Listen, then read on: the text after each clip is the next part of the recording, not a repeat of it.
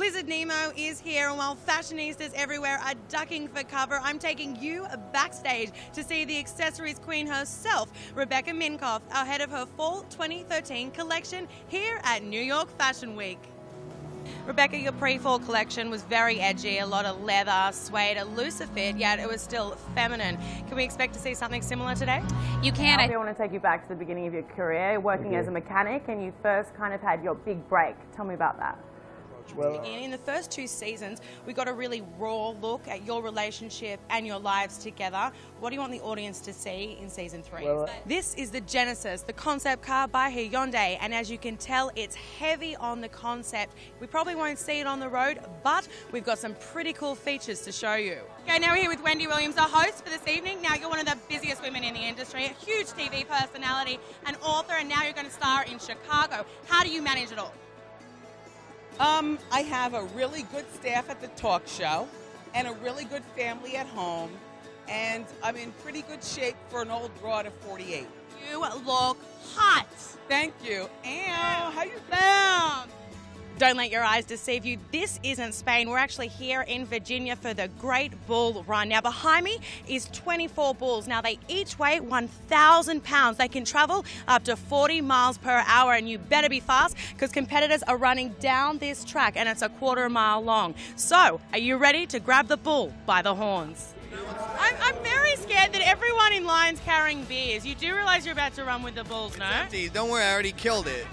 Batter up because baseball season has begun. Now we're about to meet the Mets captain, David Wright. Now currently he's on top of that bus signing autographs for fans, but we're going to chat with the hunky star and he's going to teach me how to use this. What do you think is going to be the biggest challenge for Breezy Point as a community to kind of rebuild?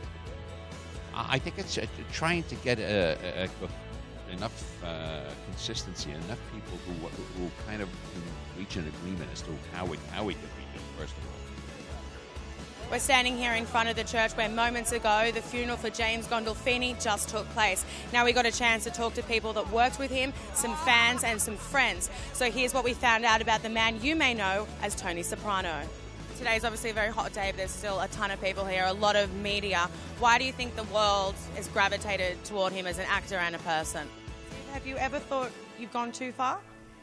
Never. Never? Comedy is about edginess and making people think, and that's exactly what the Lenny Bruces and the George Carlins and the Richard Pryors and the Louis C.K.'s do, and that's, thank God, I'm in that group now.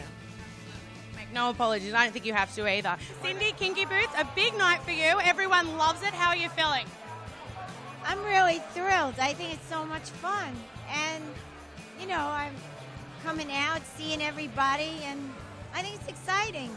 Who knew we'd be in the running like this? Oh my God. I have to get a line from you, one of my favorites from Scar. I killed Mufasa. I killed Mufasa. That was creepy. I just got goosebumps. And you're hosting tonight, so what can you tell us about this evening? What advice would you give to people out there who kind of want to make it in the industry? It's a tough one. That's a tough question. You know what? Everybody has their own path.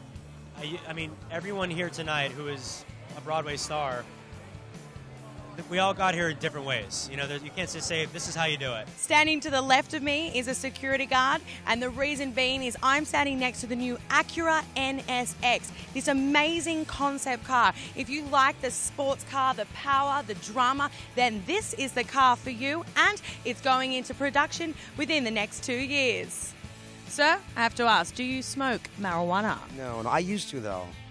And now we're in Washington Square Park. It kind of seems like a fun hangout. I've seen some people walking around with doobies. Do you think it's easy to get around the streets of New York City?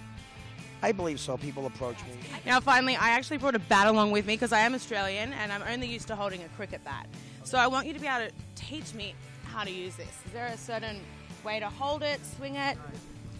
Hurricane Sandy hit the east coast of the United States on October 29th. Weeks later, we're standing here at Staten Island, one of the worst hit areas, to visit the Brown Cross and all the volunteers dedicated to rebuilding their community. This is your first red carpet. You're the star of Annie. How are you liking it? You having a good time?